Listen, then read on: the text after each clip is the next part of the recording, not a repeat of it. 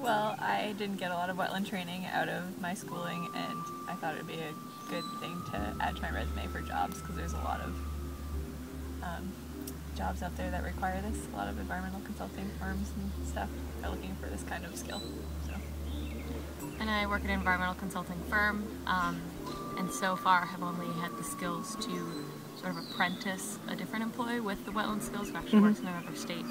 So I wanted to gain the skills, especially for Massachusetts-specific regulations, to be able to take charge in delineating wetlands and apply.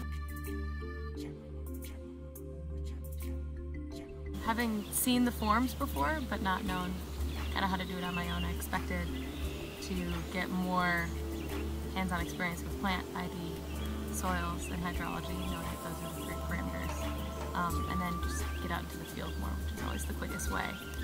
Mine was pretty much the same, except I had no experience coming into it, so I didn't even really know what to expect except coming out of it knowing in general how to delineate the different types of wetlands that there are.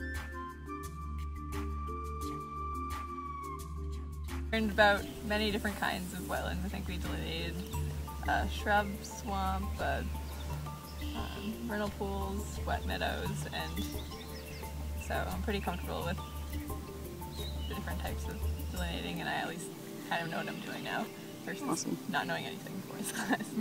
And another good tool was challenging one another's flags as though we were dealing with a different body, whether it's public work to private or vice versa. It's always harder to tell someone else why you put up a flag as opposed to putting up a flag and being like, yeah, it looks good. So, in addition to the actual flag tying, got an understanding of what to expect. Being the person in charge of wetland delineation, how you have to back yourself up and stand by your line, and sometimes negotiate or work with others. What's best for the site or the environment, especially the plants and wildlife.